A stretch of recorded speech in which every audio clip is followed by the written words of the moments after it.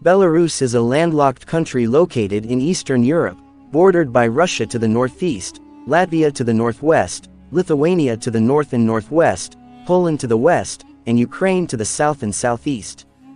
It is located at approximately 53 degrees north, 28 degrees east and covers an area of 207,600 square kilometers, 80,200 square miles. The country has a moderate climate with warm summers and cold winters. The landscape is characterized by flat or rolling terrain, with forests and numerous rivers and lakes. The country's highest point is Gyerzhinskaya Hara, which is 342 meters, 1,123 feet above sea level. As of 2021, the estimated population of Belarus is 9.5 million people. The country is relatively densely populated, with most of the population living in urban areas, particularly in the capital city of Minsk and other major cities like Gomel, Mogilev, and Vitebsk. The population is ethnically diverse, with Belarusians being the largest ethnic group, followed by Russians, Poles, and Ukrainians. The official language is Belarusian, although Russian is also widely spoken. Belarus has a relatively low birth rate and an aging population, which is a concern for the long-term sustainability of the country's social and economic systems. Belarus has a rich and complex history that spans thousands of years. Archaeological evidence suggests that the region was inhabited by Indo-European tribes as early as the 4th millennium BCE. During the 9th to 12th centuries, Belarus was part of the Kievan Rus Federation, a medieval state that encompassed much of modern-day Ukraine and Russia. In the late 13th century, the Mongols invaded and ruled over the region for several centuries. In the late 1400s, the Grand Duchy of Lithuania and later the Polish-Lithuanian Commonwealth controlled Belarus. During this period, the Belarusian language and culture were suppressed by the Polish authorities. In the late 1700s, Belarus became part of the Russian Empire following the partition of the Polish-Lithuanian Commonwealth. During World War I and the Russian Revolution, Belarus suffered greatly, with much of its territory being occupied by German forces. After the Bolshevik victory in the Russian Civil War, Belarus became part of the Soviet Union. During World War II, the country was invaded and occupied by Nazi Germany, leading to widespread death and destruction. After the war, Belarus became a republic within the Soviet Union. Following the collapse of the Soviet Union in 1991, Belarus declared independence and became its own sovereign state. The country has since been ruled by authoritarian leader Alexander Lukashenko, who has been in power since 1994. Despite efforts by the international community to encourage democratization, the country remains one of the last autocracies in Europe. After declaring independence in 1991, Belarus faced many challenges in its transition to a market economy and democratic society.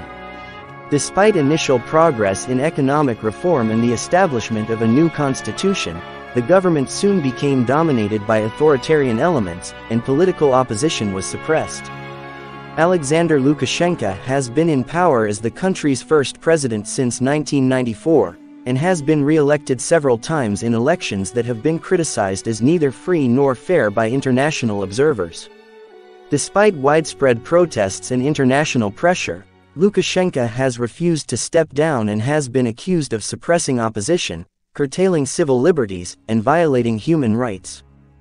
In terms of its economy, Belarus has a mixed system with elements of state control and private enterprise.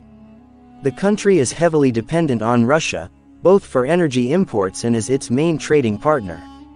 However, the government has made some efforts to diversify its economy and attract foreign investment, particularly in the areas of IT and biotechnology. Culturally, Belarus has a rich heritage, with a strong literary tradition and a vibrant folk culture.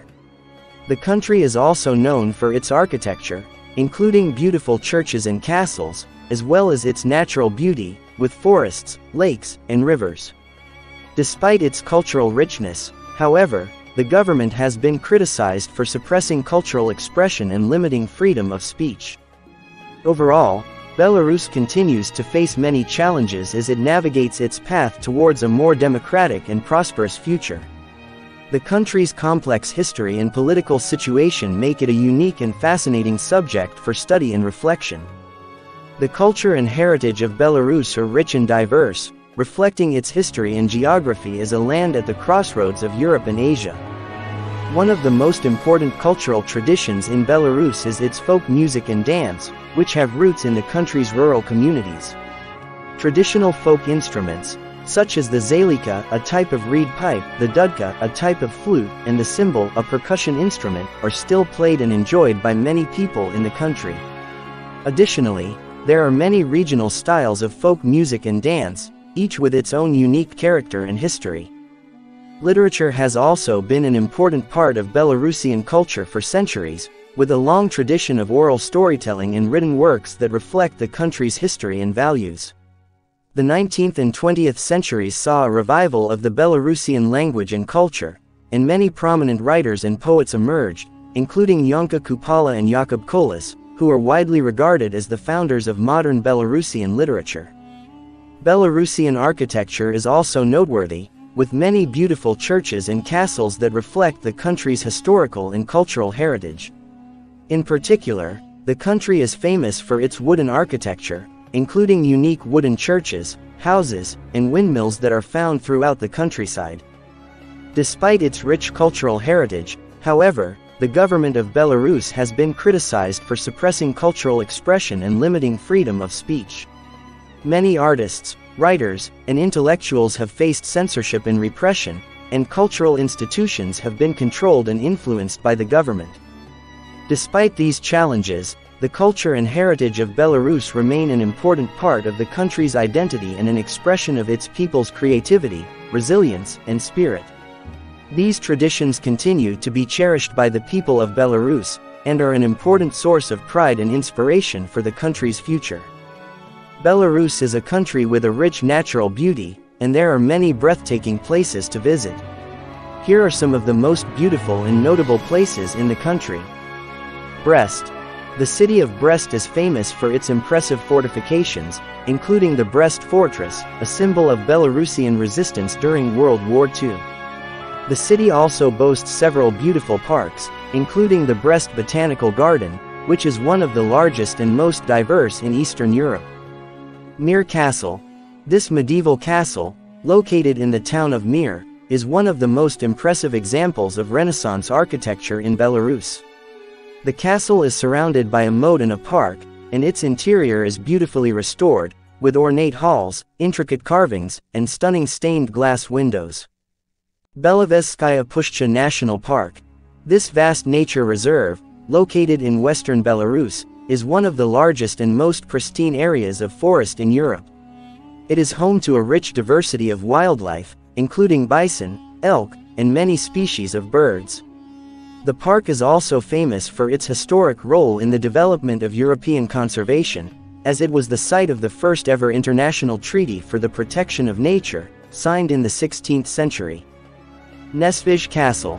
This magnificent Renaissance castle, located in the town of Nesvizh, is one of the most beautiful and well-preserved in Eastern Europe. The castle is surrounded by a moat and a park, and its interior is adorned with stunning frescoes, intricate carvings, and beautiful furniture. Braslau Lakes. This group of glacial lakes. The economy of Belarus is a mixed system, with elements of state control and private enterprise. The country has a diverse range of industries, including agriculture, manufacturing, and services. The country's main exports are machinery, chemicals, and food products.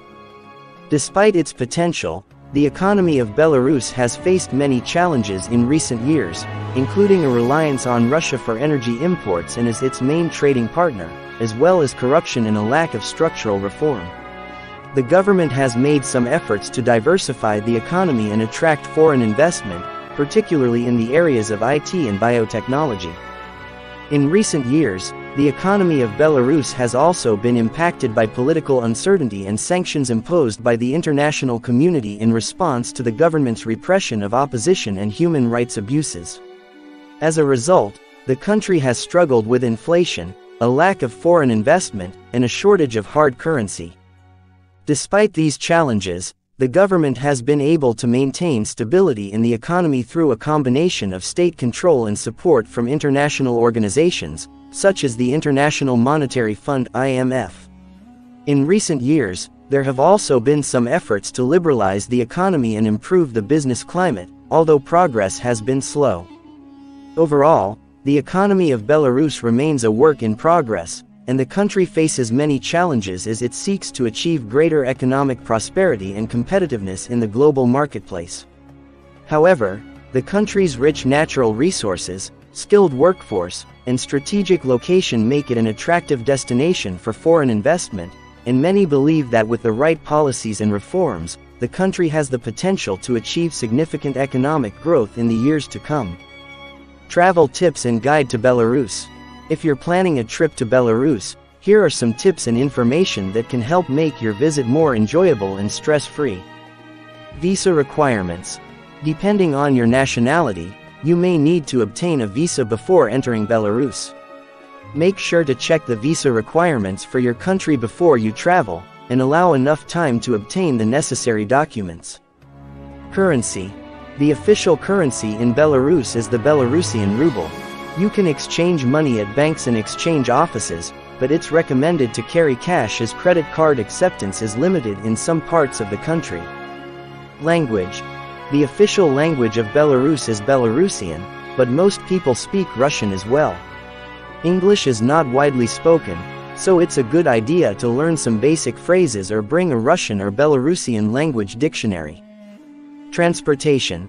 Belarus has a well-developed transportation system, with trains and buses connecting the major cities. Taxis are widely available, but it's recommended to use only licensed taxi companies to avoid overcharging and scams. Accommodation. There is a wide range of accommodation options in Belarus, from budget-friendly hostels to luxury hotels. Book your accommodation in advance to ensure availability, especially during peak tourist season. Food and drink. Belarusian cuisine is hearty and flavorful, with dishes such as draniki, potato pancakes, machenka, stew, and jur soup being popular. You'll also find plenty of international dining options in the larger cities. Safety. Belarus is generally considered a safe country, but as with any destination, it's always a good idea to be aware of your surroundings and take standard safety precautions, such as avoiding carrying large amounts of cash and valuables. Respect local customs. Belarus is a culturally rich country, and it's important to respect local customs and traditions while visiting. This includes dressing modestly when visiting religious sites, avoiding public displays of affection, and being mindful of your behavior in public places.